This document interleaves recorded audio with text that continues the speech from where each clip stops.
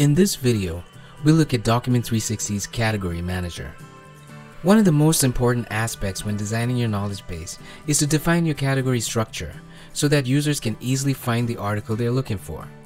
Document 360 utilizes the Tree View navigation system to help manage your categories. This gives you an intuitive UI that offers several methods of adding categories, subcategories, and articles to quickly and easily build your category structure.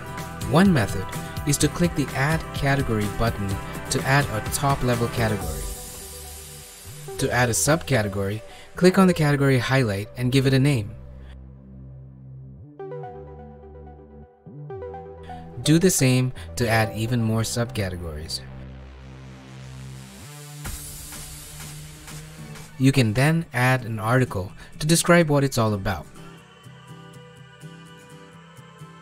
Not happy with the name you gave a category? Change it easily by using the rename function.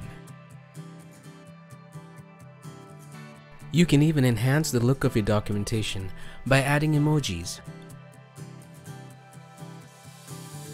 You will likely want to move your categories around as you build your documentation so that it's structured in a meaningful way.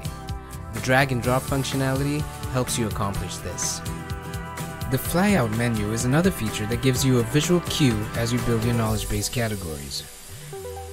Keep in mind that even though there are no restrictions or limits on how deep you can go with the subcategories, it is recommended to not go beyond 3 or 4 levels as it spoils the user experience. The dynamic sliders in Document 360 may seem trivial at first glance, but as you keep building your knowledge base with several levels of subcategories, it becomes important to adjust the workspace to fit the content you want to see. This enables you to have more screen real estate and provides a flexible workspace to see what you need to see. Utilizing the power of the Category Manager, you can build the knowledge base you want quickly and easily. Thanks for watching, and don't forget to check out more videos in the tutorial section.